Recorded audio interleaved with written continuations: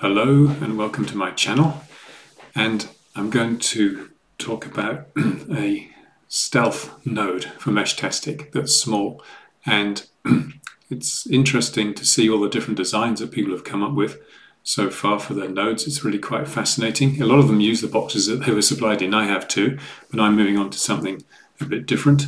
Thank you to all the comments I've had on previous videos and questions. Thank you to the person who suggested the scene switching in OBS, which I just quickly set up today and it works. So thank you to you, and thank you to people who supplied me with bits of hardware. And one kind donor gave me something which could be used for a node. This is not the stealth node, and this would make a nice antenna, of course, could put a node in it, but it's not exactly what I would call stealthy. It's an interesting shape. There have been some comments about something very similar looking on Facebook, if you look at it, which was designed to be kind of half buried in the ground. We won't go into that. Let's move on.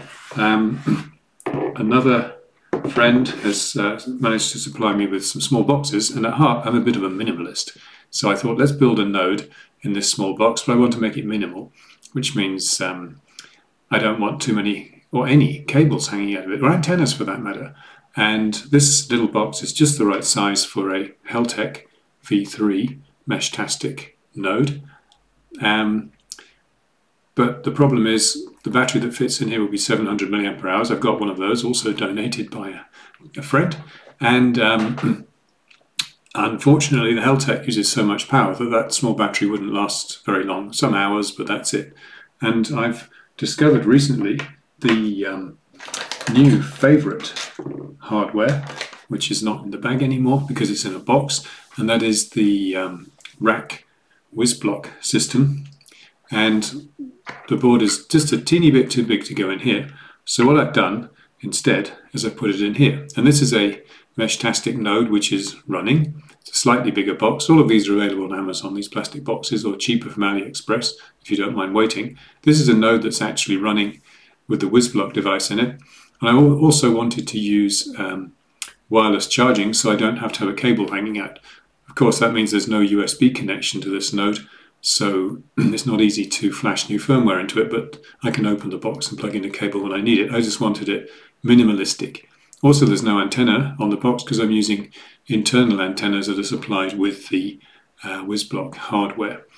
So for the charging, in a previous video I showed just the boards, a quick video for the wireless charger system that's also available from Amazon. I put that in a box too, which is here. This is the transmitting portion of the wireless charger, and this is a power bank which I'm just using to test it, instead of having cables hanging out plugged into normal chargers plugged into the main. So that's the charger, and I'll show you what's inside this little minimalist node.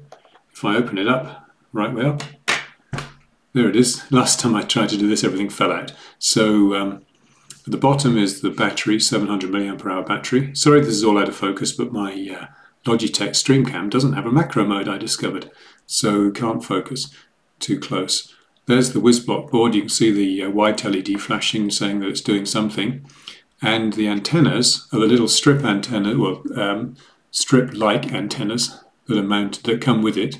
There's one stuck on this inside surface of the box with Bluetooth, and there's another one stuck on the other inside surface here on the edge. That's the LoRa antenna.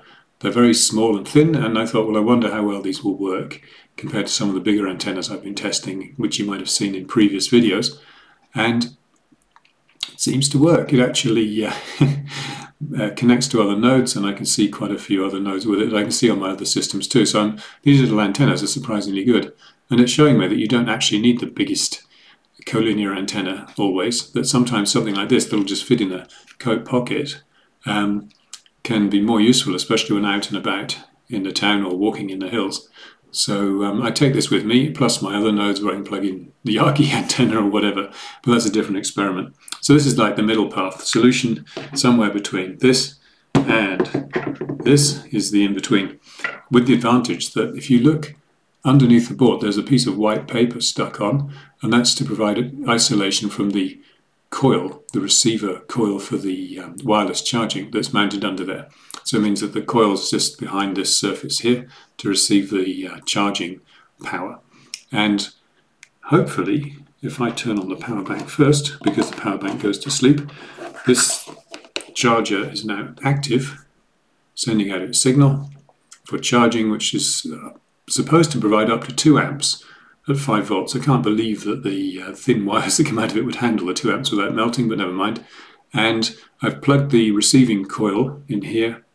Why is that showing that? Oh, wrong one. Receiving coil here, I have plugged into the solar input, which is handy because the battery can plug into the battery connector here. So the solar input is meant for charging the battery from solar panels and things that where the current is not very constant and disappears quite often, which is exactly what this wireless charger might be too. So let's see if the lights are still on. No, they're not. I have to press the button, and then I'm going to place the two together, and there we are.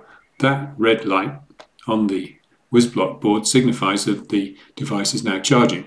So that's wireless charging through the plastic box, just like a mobile phone. When I take it away, it stops charging.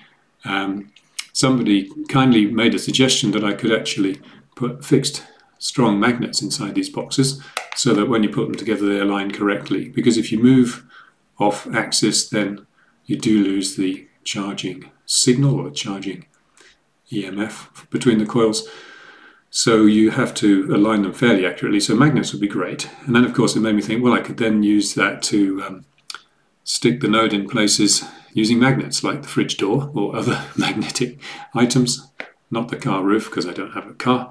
And then it made me think I have a problem with mobile phones, because when I put my mobile phone in my bag, I have a small bag for carrying stuff around, that has a magnetic clip to hold the lid shut. And the problem there is that the magnets really upset the magnetometer in mobile phones so that the compass doesn't work. You can probably notice people with Google Maps walking one way, then they turn around and walk back the other way. I do it all the time because the phone quite often is 180 degrees wrong. Very annoying. They're working on fixing that apparently. It should be a fix coming soon. So maybe I won't put magnets in these boxes. But I just wanted to show you what I'm doing at the moment, making minimalist style stuff. And maybe if I can switch screens to the correct screen, you might get a glimpse of what I'm going to do next, which is related to this, but it's different. I've learned how to use hotkeys in OBS, so let's do this. No, still got it wrong. That's what I wanted to show you. And that is a Kiwi SDR receiver running here at my place, and looking at the very low frequency end from like 50 to 200 kilohertz. Anyway, more of that later. Let's see if we can switch back to me, which should be that one. And hopefully, yep, we will see you in the next video, see what that's going to be about. And please remember to make comments and ask questions. Thank you for watching. Please remember to like and subscribe.